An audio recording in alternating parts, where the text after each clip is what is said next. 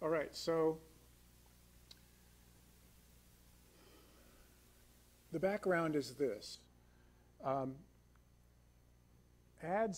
Advertisements online have been changing over the last, I'd say probably 10 years. And there have been more ads that are of this style of ad called native ad. That's the advertising industry's term for an ad that's designed to resemble a non-ad. And they've become fairly common. So here's an example of a magazine. This is from a magazine that reviews cars. And this magazine has articles this is an article that reviews a car. So the staff of the magazine reviews the articles. But so if you subscribe to this online magazine, you can see these car reviews. But mixed in with the car reviews are paid content. So this is an article that was written by the staff of Subaru, not by the magazine. Okay? And so the question is, can people tell if that's an ad or not? It is marked. It says this post is presented by Subaru. And the Subaru logo is right here. So that's the marking. Okay, and then similarly, as search engines have become more and more common over the last 10, 15 years, more heavily used, there's more and more use of what's called paid search results. So here, this is Bing, the search engine Bing, and someone has done a search for air purifier, and what has come back are this. If you can see very carefully, there's a gray box here. Ads related to air purifier. So this is the label for those, and down here we have. So these are everything down to here is paid results, and that's regular results. So everything down to there is an ad, and then of course here ads related to air purifier. There are more ads over there. So the Federal Trade Commission policy is people should be able to distinguish ads from non-ads. And so they wanted to do a study to know if people can reliably distinguish ads from non-ads given the prevailing methods of presenting ads. Because they wanted to be able to make policy, basically. And so they hired me and a few other people to design and conduct and then analyze a study on that topic. Well, of course, when you're doing research, you have to check to see if anyone has already done it. There's not a lot on this topic, and it's not only in the HCI literature, but it's also in the marketing literature. So you have to sort of go out of your HCI comfort zone and look in marketing research journals and things like that. And fortunately, we had some people on our team who were marketing people, so they were aware of that literature. So what we found was that there were few relevant studies overall, and that there were there were surveys that relied on self-reports. Basically, they ask you, here, look at this. Is this an ad or not? Look at this. Is this an ad or not? So there were surveys that did that. And then there were studies that examined the effect of ad labeling on click-through and purchasing, but didn't actually ask people about ad recognition, or didn't assess ad recognition in any way. They were more focused on the issue of whether people bought or whether they went through to the next page. So, our commission was to design an exploratory study. This was supposed to be a first in a series of studies to determine people's ability to recognize ads. And so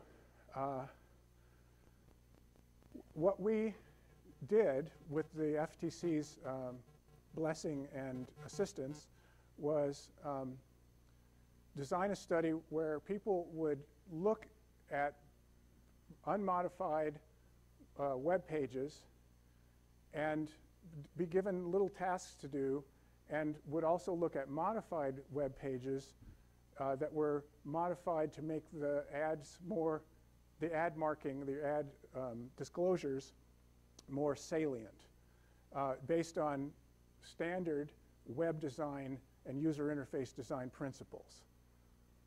So, and also the FCC wanted us to sort of use eye tracking in the study to try to understand, first of all, for ourselves, you know, how useful is eye tracking? Can it actually be used to learn anything useful? And you know, how do you do it? And you know, and if it is useful, will it tell us anything about people's ad recognition? So the FTC has software that allows them to capture websites containing ads to some depth, sort of like the Internet Archive captures websites and preserves them. So they don't just capture one page, they capture a page and the pages that it links, those pages link to, and you know, they can capture it to any depth they want, but they didn't, in our case, they only captured it to a depth of like 1 or 2 extra pages. So, so they had 2 desktop search sites, 2 desktop mobile sites, 2 mobile article feeds, and 2 desktop article feeds. So basically, there were 8 sites altogether. Do you have your cell phone on you? Yes. Okay, we should probably take that out because it's interfering with that. Okay. That's an old cell phone. It's not worth much on eBay. So, sure.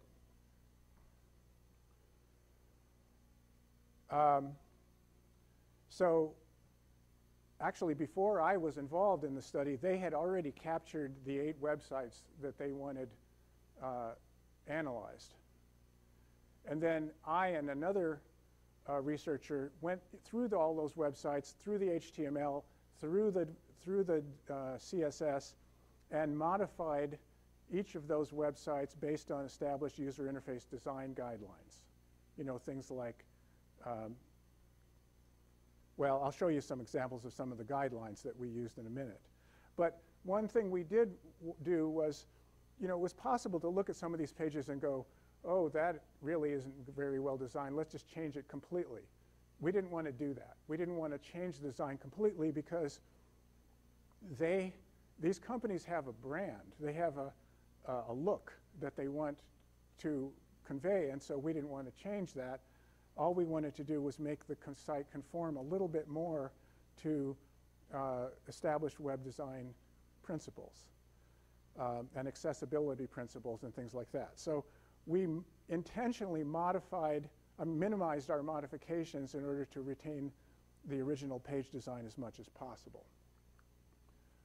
So the search page sets that were used were Google Desktop Search for tablet, Google Mobile Search for carpet cleaner, Bing Desktop Search for air purifier, Bing Mobile Search for vitamin D supplements. Article feed pages with native ads were things like Gear Patrol, that's the car magazine, Homepage and Subaru click-through article page, Yahoo Desktop, Time Magazine, mobile news feed, and Chicago Tribune Embassy Studio mobile article page. I'll show you some examples in a minute.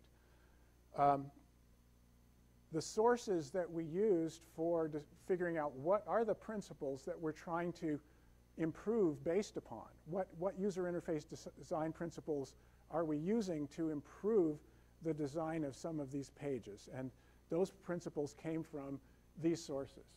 Okay, you know, an important one being, you know, the Nielsen-Norman Senior Citizens on the Web, usability.gov, research-based web design and usability principles, my book Designing with the Mind in Mind, and web accessibility for older users from W3C.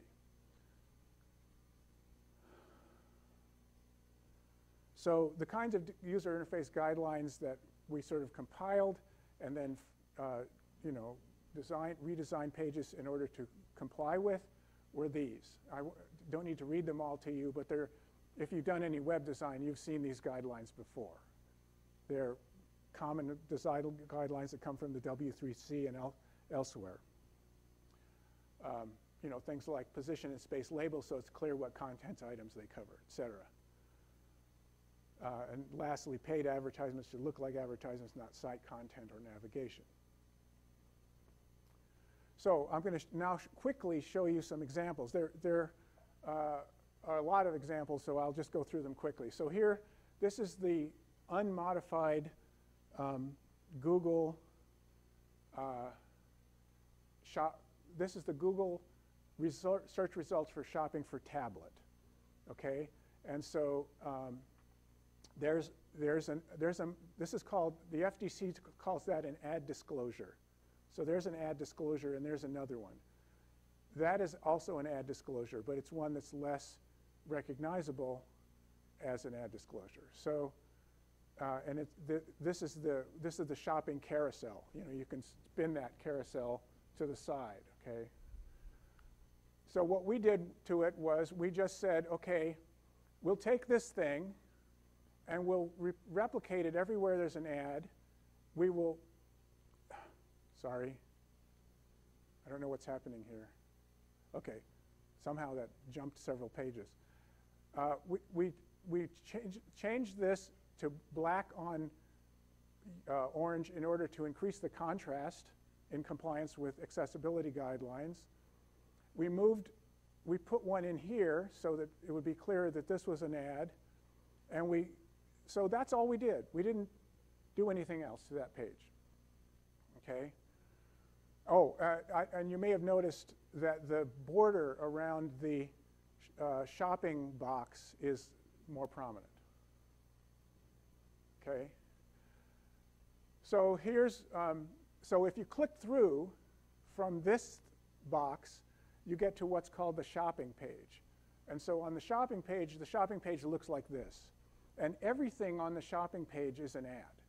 It's all paid placement. Okay. So we said, okay, that's the disclosure. So what we said was, no, we're going to take that away and put ad on everything. And basically, we want to train people that that means ad. That's all. Okay, and so now, so here's mobile, Google mobile search for carpet cleaner. That's the standard page, the unmodified page, and that's the one we created. So all we had to do was make this little box darker, make the ad, use it more consistently, and make the contrast greater. Like I said, we could have designed these pages a lot differently, but we didn't do that on purpose.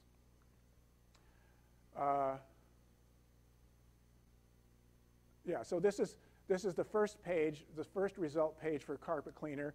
And then if you click through on this carousel, it takes you to the shopping page in which everything is paid placement, but we wanted to make sure people knew everything was paid placement. Okay, and then this is Bing. As I already showed you earlier, that's everything in this box is paid. Everything over there is paid. This is the first organic, what's called an organic result in the industry. So we made the box darker. This label, the visual hierarchy here is wrong. That is, this indicates that this goes with this. It doesn't indicate that it goes with the whole thing. Okay, so we said, no, we have to change the visual hierarchy there so that this is clearly the label for this entire box. And also we made the box darker, and we made that label darker.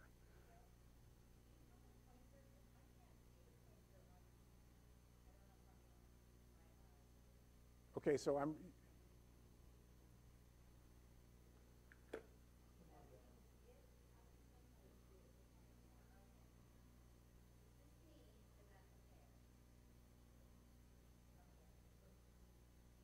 you see that pointer? Now I see it, yes. Okay, I'll use this pointer. Okay. But now I have to remember to click this and use this pointer. Okay, so No, no problem. So, okay, so yeah, so that's that one. And then this is, if you click through on this page, you get to their shopping page, which, no, I'm sorry, this is mobile. So this is desktop, and this is mobile. So in mobile, what just happened? Okay, in mobile, so what we did was, again, the visual hierarchy is wrong. That looks like it's related to this element. We separated it a little bit and made the background darker, et cetera. Okay, I don't. It'll take a long time to go through them all, but I don't want to spend all the time on that. So so this is Gear Patrol desktop. So original versus modified. So this is original. That's an ad. This is not an ad. This is, okay, so now what we did was we moved the logo up here. We said advertisement by Subaru. We took this post is presented by Subaru. We decided that if something was going to be labeled an ad, we were going to use the word ad or advertisement.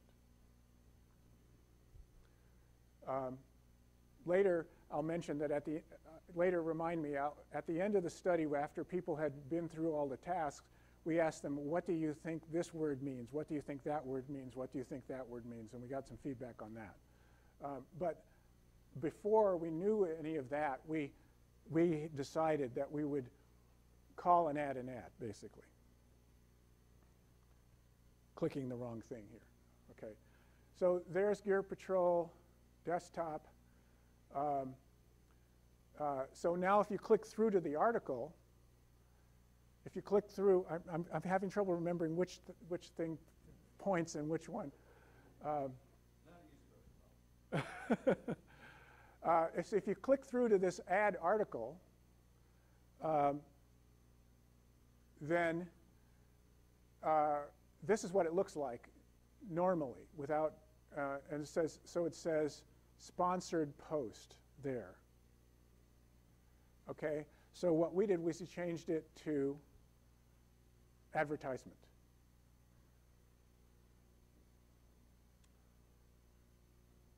Okay, Time Magazine, you're reading your news articles as you scroll through on your phone, and you get to these things that say around the web, sponsored content. Okay, and so some of these are ads, most of them are ads actually. And so what we did was we called it paid content, and we put ad on everything that was an ad.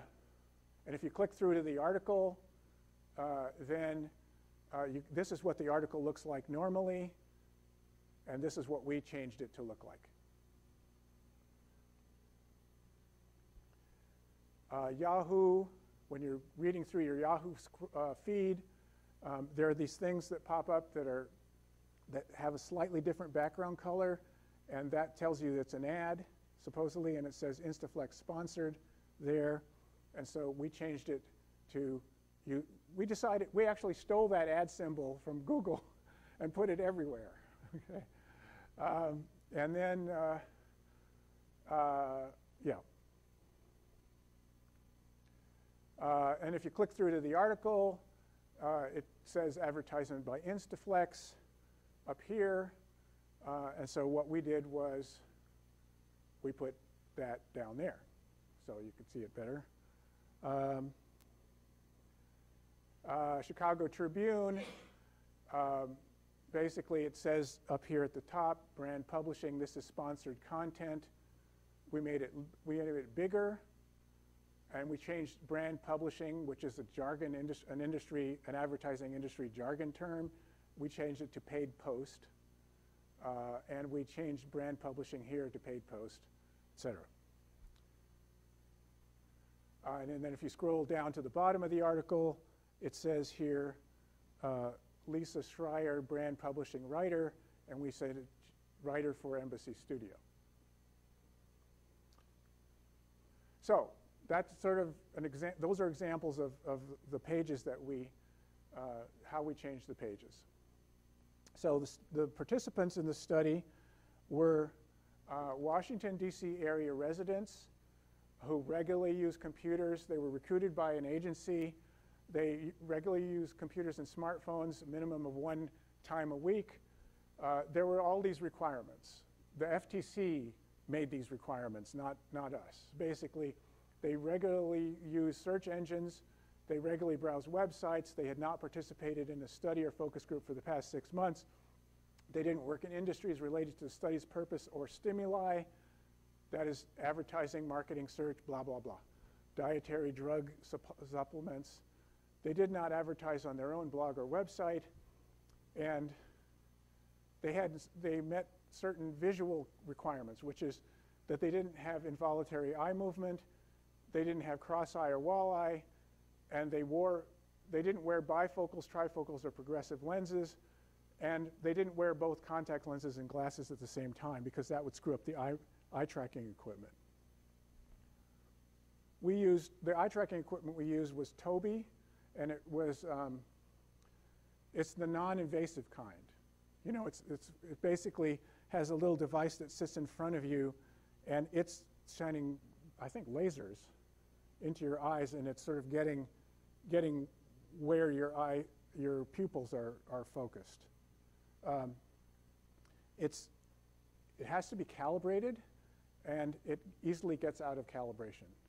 So it's not one of those kinds of eye tracking that a real scientist would use, where they would actually fix the person's head in a vise and not allow them to move it while they were doing the eye tracking experiment. These people had freedom of head movement, which actually was kind of interesting during the study, because it turns out that our older participants they were asked to speak aloud as they were doing some of these tasks, and some of them couldn't talk without looking at the researcher who was sitting in the room. So the thing was constantly going out of calibration. Okay, so there were 48 Washington, D.C. area residents passing that screener. We screened out a lot of people. Approximately half of them were male and female. This is the age distribution. Sorry?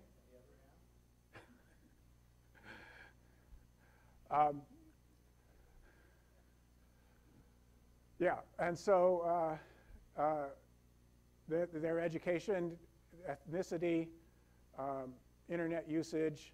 We classified people as frequent or occasional users of internet. And then what we did once we had all these classifications is we tried to put people into conditions. We didn't randomly put them in. We tried to put them in a way that would kind of approximately balance all this demographics across the different conditions. And they were paid $125. The design of the experiment, it was basically designed by me and another guy. It was mixed within and between subject. Each participant interacted with 8 page sets.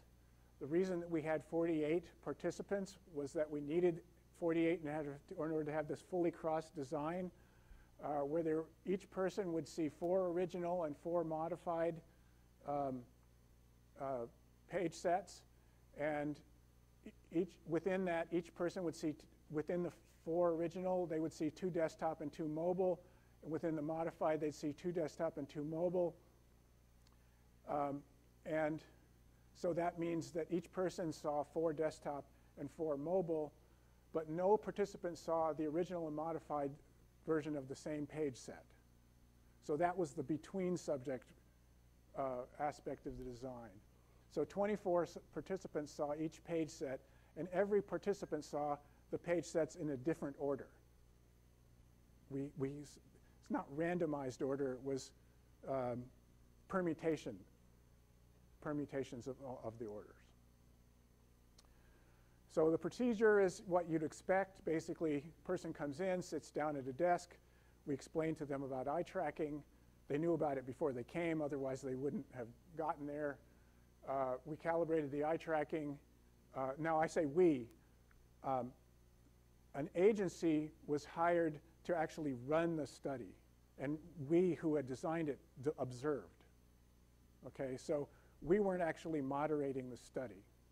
We were just observing, sometimes remotely and sometimes on site. We didn't explain the purpose of the study.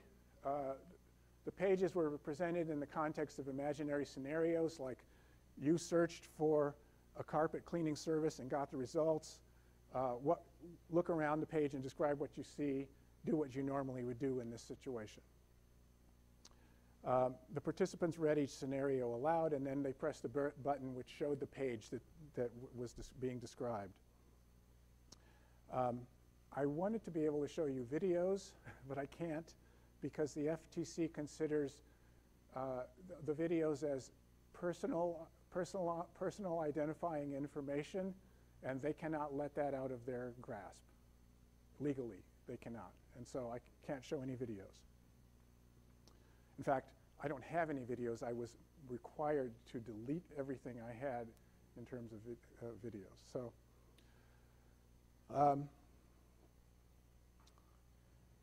So each person viewed the page for 1 or 2 minutes without interruption by the moderator, scrolling as they desired, and eye tracking was on during that time. Eye tracking was not on during the entire time that the participant was looking at the page, just during the first sort of uninterrupted time. You know, do what you would do during the, if you got to this page, and they would, that's when the eye tracking would be on. Then when the moderator started asking them questions, probing questions, then the eye tracking was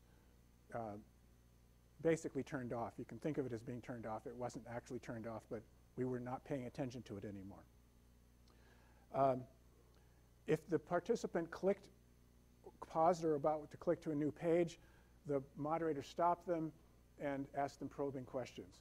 Then eventually let them go to whatever page they were going to, and then the eye tracking would start again until they paused. Okay. Then the moderator would direct the participant's attention to an item on the page, or an ad or a decoy. We directed people's attention to both ads and to decoys so that they wouldn't quickly figure out that the study was about ads necessarily.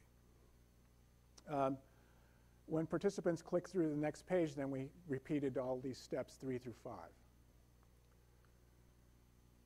After the person had gone through 8 scenarios, then they gave them a post-test interview. What did they think the purpose of the study was? That's when we told them that it was about ads. And then we started asking them questions about how do you usually respond to ads on a page, and what is your interpretation of various ad disclosure terms like advertisement, ad, sponsored, page content, etc.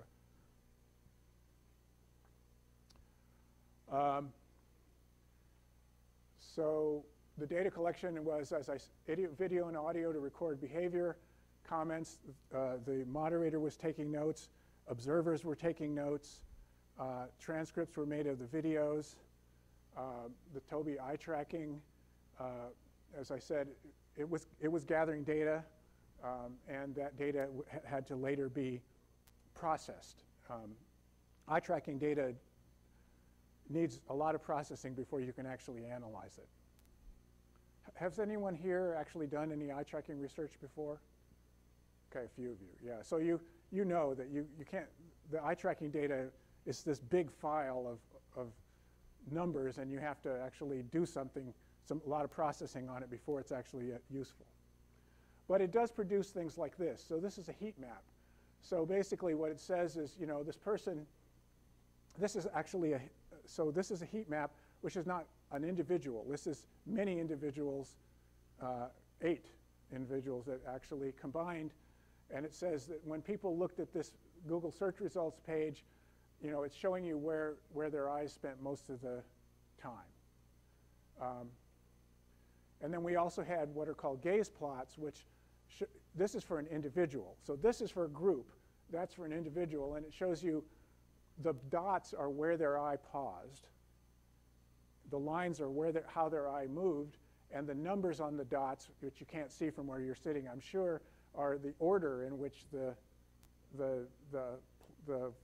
saccadic eye movements and fixations occurred. And the bigger the dot, the longer the eye stayed at that spot. Now, this is really nice to see. It's nice to see this, but actually analyzing these things visually is almost impossible. So that's not how you do analysis of eye tracking data. I mean, if you did an eye tracking study, and by the way, you know, to remind you, this was an exploratory study, so part of it was to get some information about how people, whether they recognize ads or not, but was also to get some experience for us and also for the FTC in doing eye tracking, right? And so, you know, one of the things I learned from this, I would have to say, is that these things are kind of cool, but you can't analyze these. You have to analyze, I mean, if you can analyze them if you have gross differences between, the appearance of one is grossly different from the appearance of another. But if you only have fine differences between them in terms of the heat maps or the gaze plots, then that's hard to sort of conclusively say, oh, people you know, weren't looking at ads, things that they recognized it as, or they were looking at them. It's hard to say that. So you have to analyze the eye tracking data in a different way, which I'll come to. So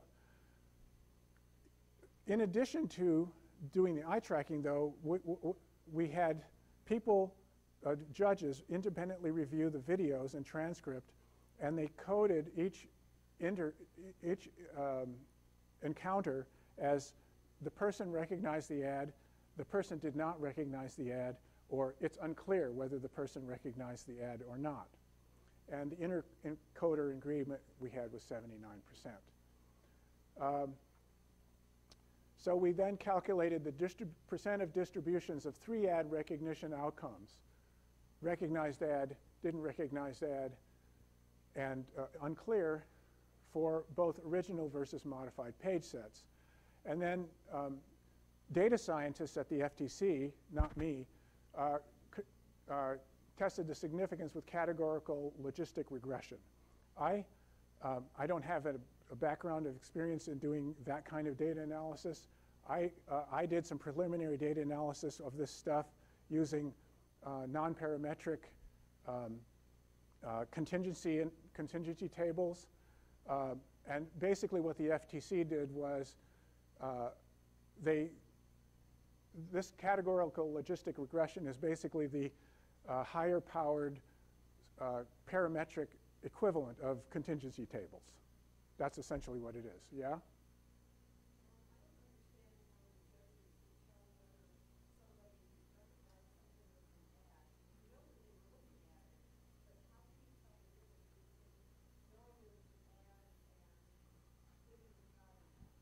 Right, and so that's why there was this unclear category. Yes. So she was asking, how do the observers or the judges know that the person recognized it as an ad or not? And right, because they're just looking at it, and you can tell that they looked at it. Right. But what behaviorally do you see them do that says, oh, they saw that that was an ad, or they thought that was not an ad? Yeah, well, something that that's really clear is, oh, that's an ad. Okay, some people said, that's an ad and I never look at ads. Or they said, oh, that's an ad, but it's relevant to what I'm looking for, so let me click on it. Or they did something that made it clear that they knew that it was an ad. Or they did something that made it clear that they didn't know it was an ad. Like they go, well, I didn't know, you know, they would say something that would indicate that they thought it was a editorial content. And sometimes what would happen is when they discovered that it was an ad, they would not be happy. Okay? And then, so that's why there were these unclear situations, because it wasn't a forced choice. We didn't tell people, tell us if you think this is an ad or not. Okay? In retrospect, we might have designed the study with some of that in it, but we didn't. We designed it so that people just sort of naturally did what they would do when they got to the page, and then we had to decide whether they thought it recognized something as an ad or not. And that was what I would say is a problem in the study. And when we get to the end, where we're talking about future research, I'll mention, the possibility of doing forced choice, where we say, is this an ad or not? So anyway, so they tested the significance with categorical and logistic regression. And what we found is that overall modified labels increase probability that participants recognized ads by 21%, which is significant, from an average of 47% to 68%. And that's similar across different page sets and different ad sites. So if you look at a graph of it, what you see is, so if you look at all ads, basically this says, this is the percentage of people that clearly recognized it as an ad. This is the percentage of people that clearly didn't think it was an ad, and this is the percentage of people for which it was unclear. Now, these are not independent columns. If this one goes up, one of these two have to go down. I mean, because they're going to all sum to 100%. Okay, so that's why this is like the parametric equivalent of doing statistics on contingency tables. With contingency tables, you have, let's say, a 2x2 or a 3x2 table, and you want to know what percentage of your observations fall into each of those cells, and the total number in all the cells has to come out to 100%. And so if the number in one cell goes down, it has to go up somewhere else. Well, it's similar in this logistic regression. So basically, we have so that's recognition, that's not recognition, and that's unclear. But if they're modified, notice that this goes up. Recognition goes up. Not recognized as an ad goes down, and unclear goes down a little bit. Okay. So when you do so if you then split it out to native ads versus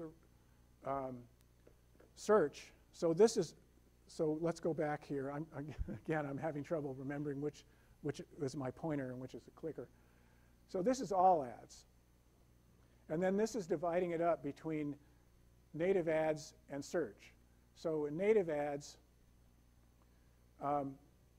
original, that's the distribution of percentages of people. And then with modified, that's the percentage over there. So you can see that more people recognized ads when they were better marked.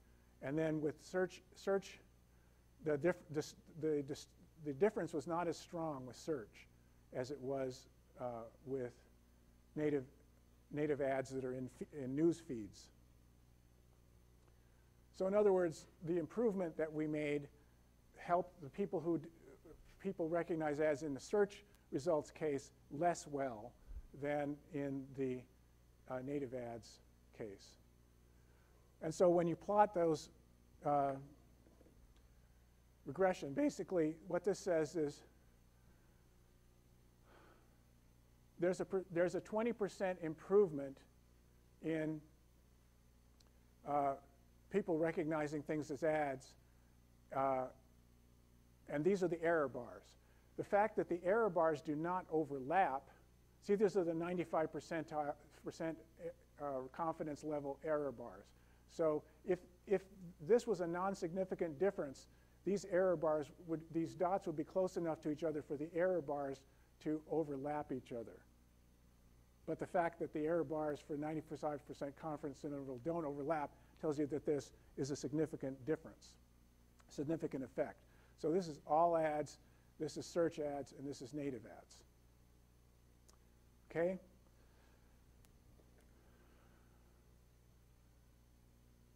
Okay, so now I'll talk a little bit about the eye tracking.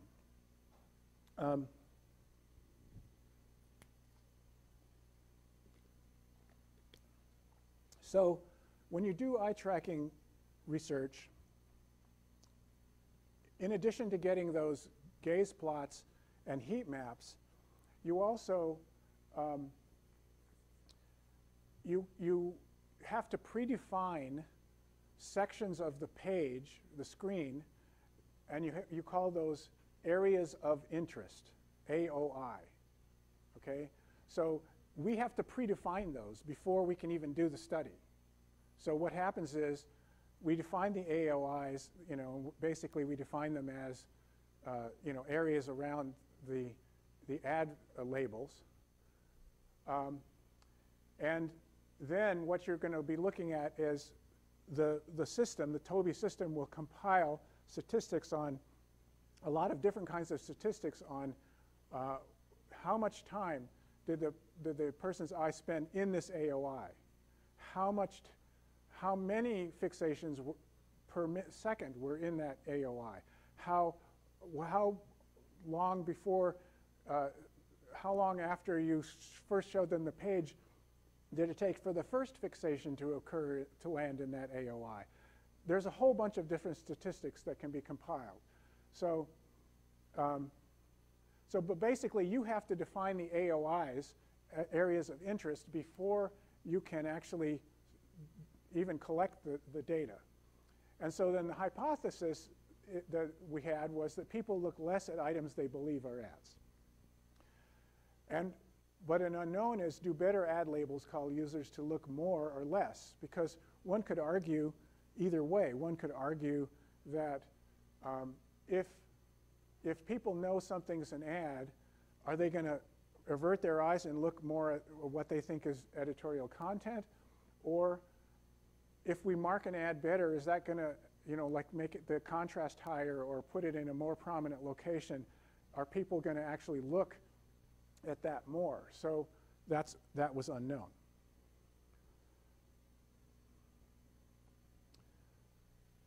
So, so this is an example of comparing consolidated heat maps. This is comparing consolidated heat maps for the participants' first look at Google desktop search results page, original versus modified. And you can see there are some differences, but again, just by looking at this, it's hard to say what that difference is or why there is that difference. The extra spots of concentration here don't seem to be around the ad labels or anything like them. So here it is for mobile. So asking people to search for carpet cleaner and then looking at how they look at the results. That's original versus modified. But again, you can't really analyze this. At least I don't know how to analyze this. So what you actually analyze, okay, and this is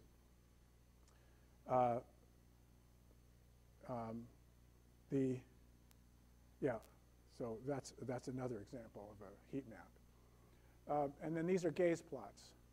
Gaze plots for people looking at Google Shopping click-through page initial look.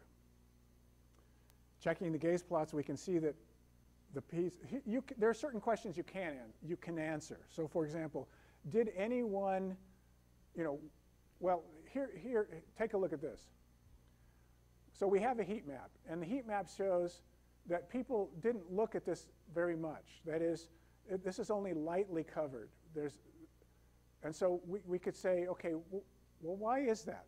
So we can then look more carefully at the gaze plots, and we can find out that of the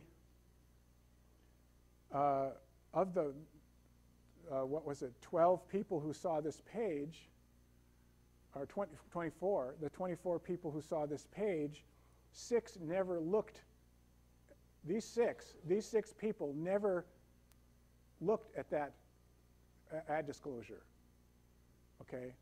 So I just picked out the 6 that didn't look at that. And the others, their eyes did go over here at some point. But these 6 didn't. And that sort of can help explain why this is kind of such a light smudge. So you can do some sort of visual analysis with the gaze plots and the heat maps. So if you look, if you just look at this without looking at the gaze plots, you can't tell from this whether a lot of people looked only a tiny bit or a few people looked. And the way you can answer that question is by looking at the gaze plots. Okay? But again, even with that, it's still hard to draw any reliable conclusions, especially since the FTC wants to make policy based on the results of this study and other studies like it.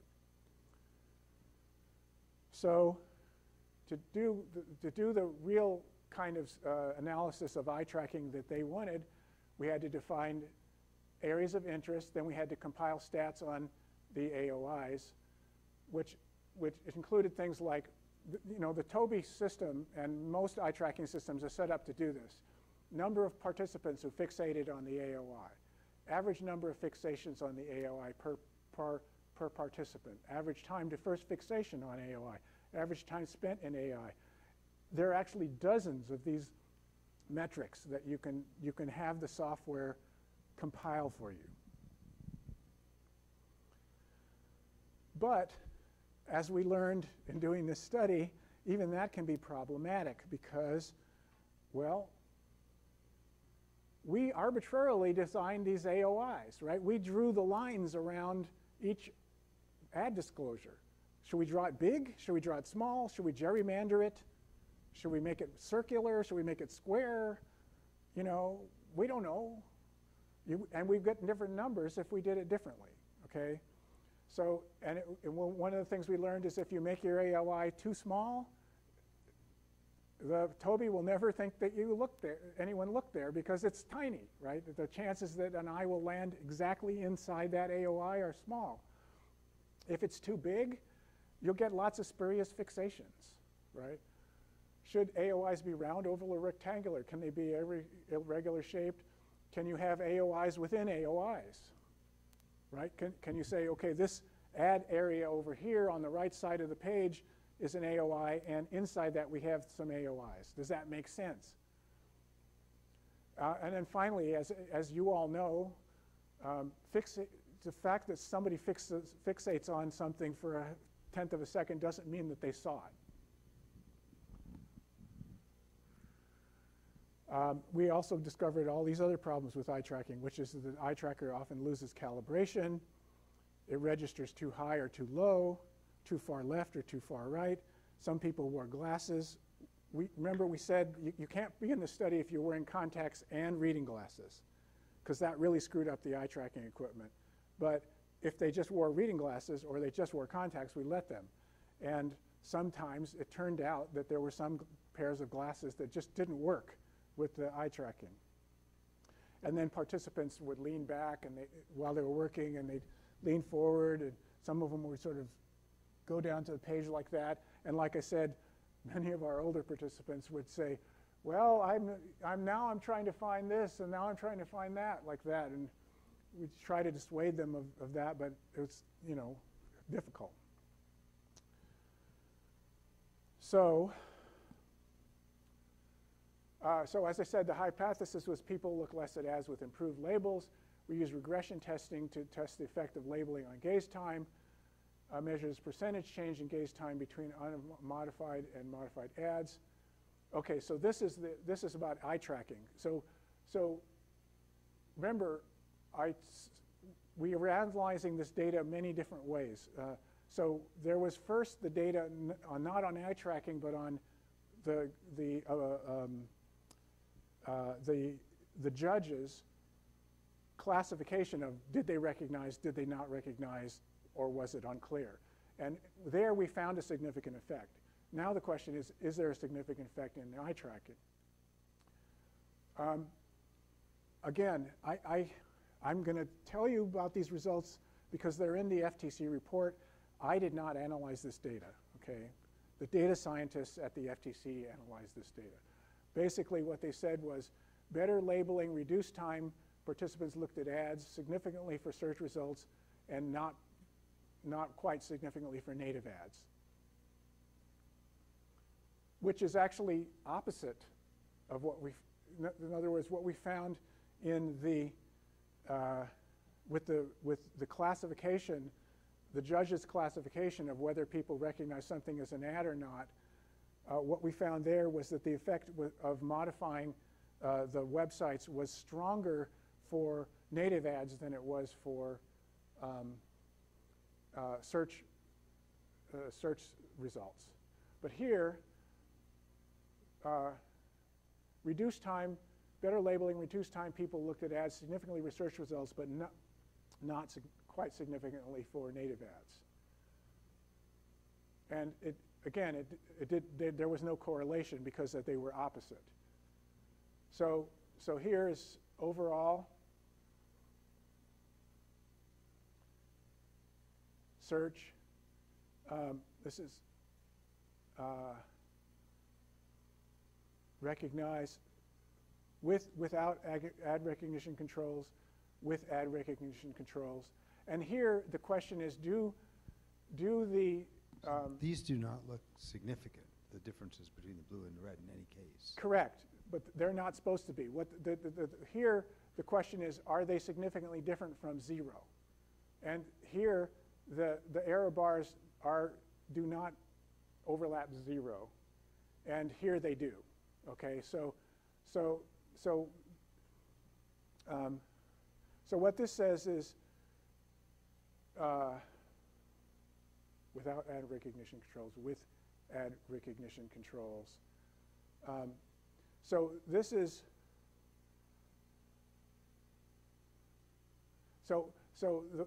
this graph is showing something slightly different. The other one was showing the difference between the percentage of people who recognized versus who were classified as having recognized something as an ad versus the ones who were classified as not recognizing versus unclear. This is, oh yeah, okay, I remember what this is now. It took me a second. Basically, think of this as the red results and the blue results are really more or less the same thing. What happened was the people who did the analysis, they did the analysis without paying any attention to, without factoring in the fact that whether people had recognized ads or not based on the other analysis, okay? So they did one analysis, one regression of the eye tracking results without factoring in what happened in the previous analysis. And then they did another analysis trying to factor in what happened in the other analysis, okay? And so the question is our ability to predict going to be better when we factor in the results of our other analysis? And the answer was no. In all cases, factoring without ad recognition controls, with ad recognition controls. In other words, this doesn't, the red ones don't factor in the results of the other analysis, and the blue ones do, and it doesn't really make any difference. But what does make a difference is that that people did look less at the disclosures, at the ads. This shows that people did look less at the ads in overall and in the search, but not in native. Not in native ads. So the conclusions of the study were people cannot always recognize whether content is a paid ad or not. Improved ad labeling based on accepted web design standards can improve people's ability to recognize ads in paid search results.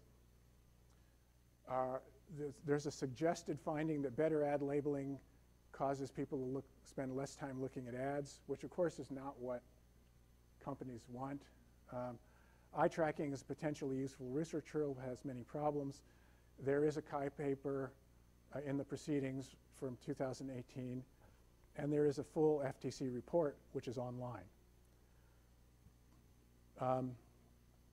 Now, what do they want to do now? Well, they want to try to isolate some of these factors. You know, when we created the ad labels, we used that criterion of minimum modification, right? Change the website as little as you can, but still try to promote good web design practices. And but we didn't control for anything like position, color, contrast, or anything like that. That wasn't controlled for. So one suggestion is to repeat the study with multiple separate mods for each page so you can find out what made the improvement.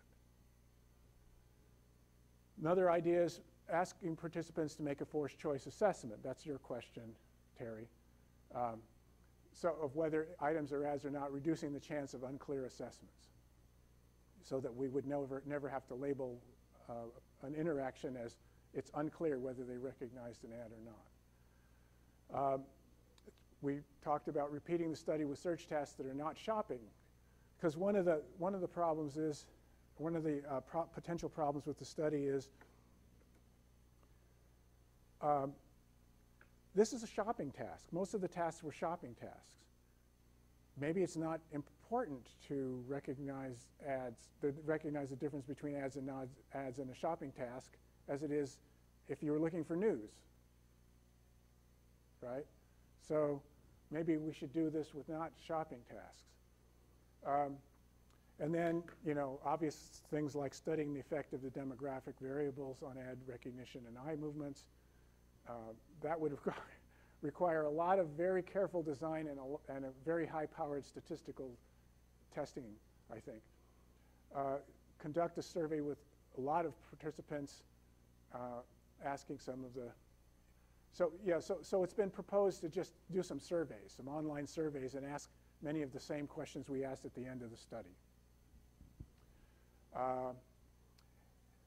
When I submitted this paper to CHI in late 2017, early 2018, the reviewer feedback was, well, this is all 4 years old. I mean, why are you even presenting this at CHI? I mean, 4 years old in the internet is like a century. So, and I was like, well, if we did the study now, I wouldn't be able to report it for 4 years. So I can only report it when the FTC makes it legal to report it. So, but yeah, one could argue that, you know, those web pages that we looked at don't look like that anymore.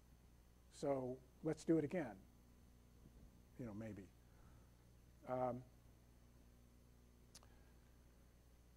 These are the references which are on the paper, and I will take any questions you have. Thank you. I'm Ted Selker, for anybody that cares. I maybe am more interested not in amount of time spent on an ad as whether, you know, because I can't tell whether they wanted to be looking at ads or not. But I am curious about whether they thought they were looking at an ad or at information. Did you have any way of distinguishing whether they thought what they were looking at was information or promotion? Well, let's see. So the assessment of whether they were, the judge's assessment of whether they were looking at an ad versus thought they were looking at editorial content, that was part of what you're asking. So in other words, we had judges make that assessment. But the other thing was that at the end of the study, when we were asking them questions and it was revealed that the study was about ads, some of them then wanted to go back and look at some of the sites that they had thought were not ads, and only to discover that they were ads. And let me just say, none of those people were happy. They were like, okay, I've been tricked. This is not good. I don't like this. I don't like being tricked. So, yeah, so we did get feedback from people when they found that something they thought was editorial content was in fact an ad. I don't know if that answers your question. I guess the main thing I was interested in is if there's a graph or a statistic about whether they were better at recognizing whether it was editorial content or information or ad when it was identified the way you guys had tried to make it more identified. Well, you know, what our graphs do show is that if using the modified disclosures, as the FTC calls them, people were more likely to be classified as having recognized it as an ad. Perfect. Okay. Terry Roberts, Tableau Software. I kind of disagree with the words you sort of put in my mouth about my previous question. I don't think you should be asking them, do you think this is an ad or not? Because as soon as you ask, they'll say, oh, yeah, okay, now I see it. It's called the prime. Right. Yeah, so I think you did it just right. I would not ask, do you think this is an ad? Oh, okay. Because that's so different from what they're doing in real life. In real life, nobody suggests, oh, is that an ad? And they notice it. They just do whatever they do and click or don't click. Right. Well, that's in fact the logic that you're using right now is what happened at the beginning of when we were planning this study. Do we put them in a forced choice situation or not? And so we said, well, no, because that's not what they do when they were looking on the web. But it leads to this problem of then you having to have judges view videos and decide whether the person saw that it was an ad or not. And then you get the unclears, which is a problem. But I would love to figure out another way of assessing. But as I said, some of the previous research, what they measured was, did they buy? Did they click through? Did they, you know? But you can click through to an article just as easily as you can click through to an ad. So click through doesn't really tell you what you need to know in this context. Another question?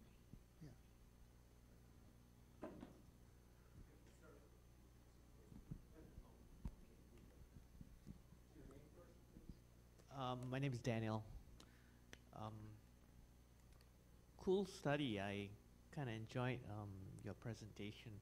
I'm kind of curious as to what happened as to the the original intention of the study, right? To affect policy. So obviously you found something that modifications could increase people's recognition of the ad. So is this going to become policy? Or what? Okay, so let's go back to the references here.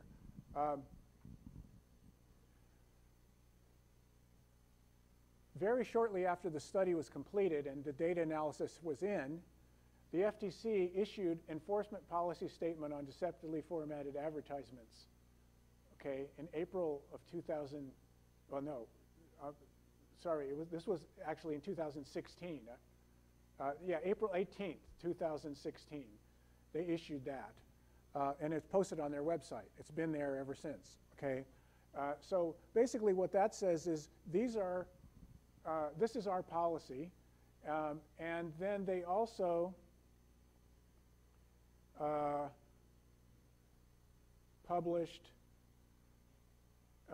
yeah, so this is basically their policy. And they published that in order to clear a legal path for them to, what the FTC does is when they see what are called unfair trade practices in any realm, okay, they can then go to companies and issue them letters to change what they're doing. And they wanted to be able to, in conducting this study, they wanted to be able to tell them how to change what they're doing, not just, you need to change it, right? And so they were, you know, the whole point of this was to make policy. And also, the reason that the whole study was kept under wraps for so long was that the assumption was that if it's all discoverable, everything's discoverable, right? So if they enter into a lawsuit with a firm, then that firm is going to subpoena everything, right? And so they wanted to make sure that they had their ducks in a row before they made the fact of the study public, right? But obviously, unless I'm missing something from the end, they still look like they blend it with everything else, right? So this is not enforced. Right, but now they have a vehicle. Now they have a. Enforcement's a complicated. Yeah, they can have policy issue now. letters, right? Especially in blatant cases, right? And also, I have to say, there was a change of administration during this whole process, right? Toward the end of it, and so the FTC is less likely to go after private companies now than it was 3 years ago. Question, your name first? My name is Al. I have 3 questions, so shall I Go. ask you all of them or one after another? Sorry? I have 3 questions. Question number 1. Question number 1. Question number 1. Ad placement happens all over everywhere, right? So was this study specifically for the web domain? Yes. And how do they approach to based on what you experience with like ad placement in movies and TV series? And I mean, they don't have any type of disclosure, right? You know, and yet you see drinks and all kinds of other stuff. So that's the first question, and Yeah, so let me answer that one first. right. Because my short-term memory is not what it used to be.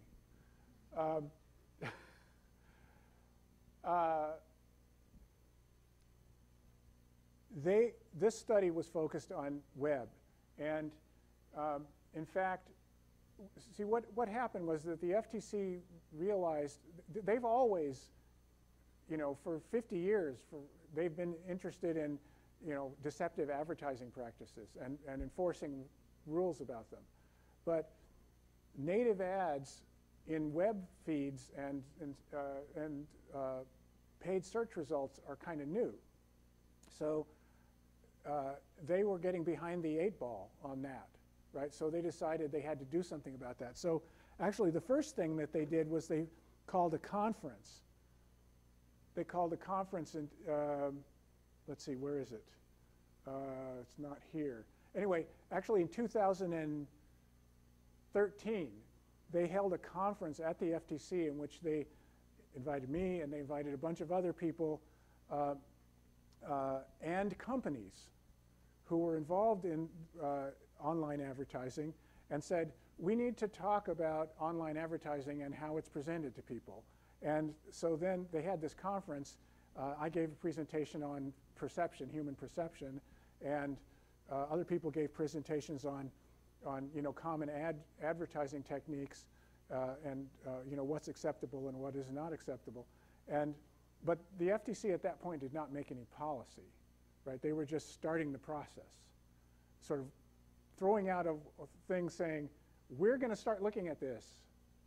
And then from there, they went on to start this study in 2014 so that they could actually start making policy. But they didn't want to make policy based on somebody's you know, feelings. They wanted to make policy based on some data. That's where they did the study.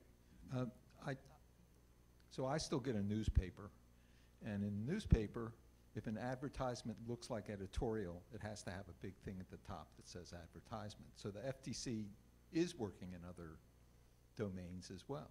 But we don't see those in movies and other bunch of other, Right. platforms and medium. Okay. No, I understand it, but where's the line? You had 3 questions. Right.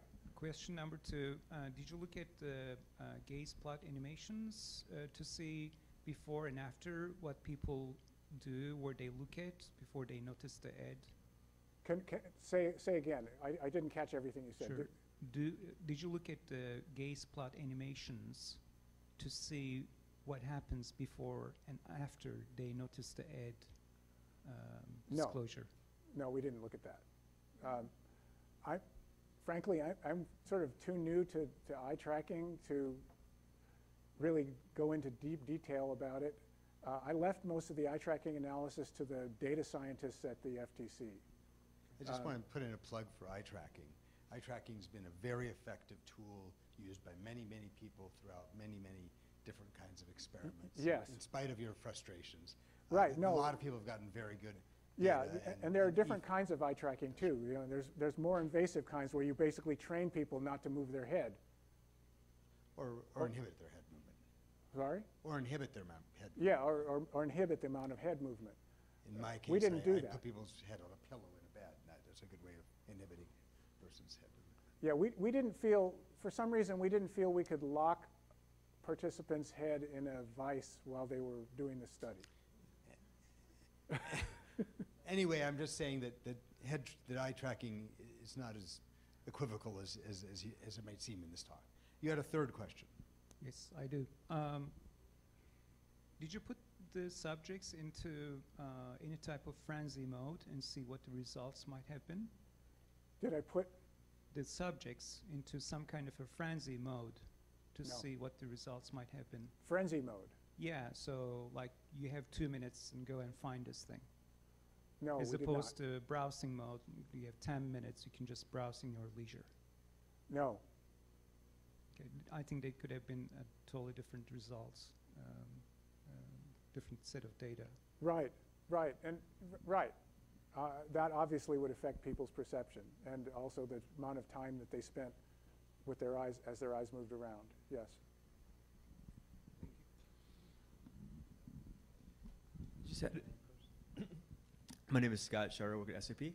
I just had an observation. The one thing that's different too from this versus print ads in the past is the content provider's revenue is directly related to if people click onto it or not to see the ad in there. I'm having trouble understanding you because there's a lot of echo here. Okay. So let me come over to where Sure. you are. So go So ahead. one thing that's changed is with ads printed on different like sites in like CNN or if you're on SF Gate, whatever it might be, is now the revenue they have that they get is not only from the placement, but the click-through on it. Yes. So they have a direct incentive to be more deceptive than a print ad. They get the same amount of money More they effective. get. What's that? More effective. Yeah, more effective, so they'll get more revenue. So Yes. Right. And so, it is recognized, and it was discussed actually at that conference that I mentioned, that the goals of the FTC to have people more easily recognize ads from non-ads and the goals of the advertisers are not the same.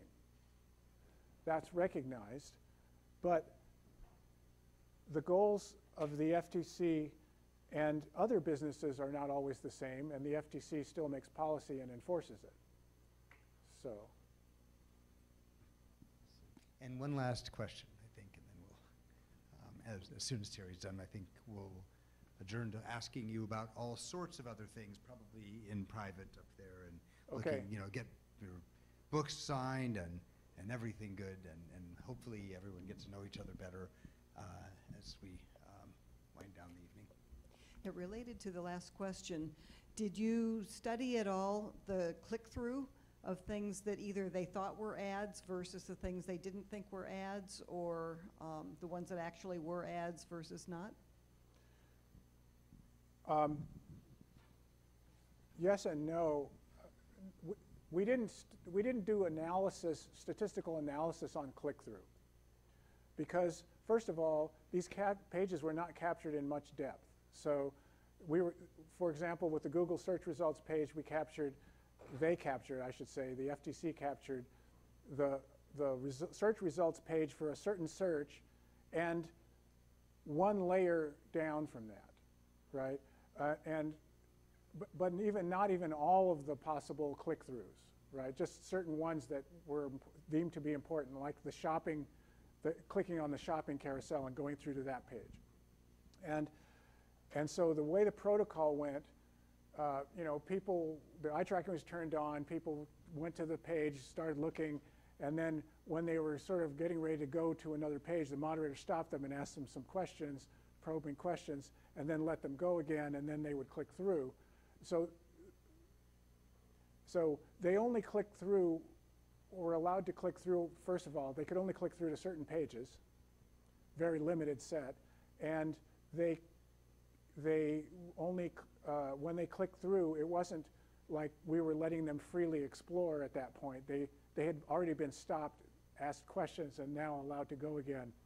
And at that point, they clicked through to something they'd already said that they wanted to click through to. So there wasn't a click-through or not click-through kind of assessment, if that's what you're asking.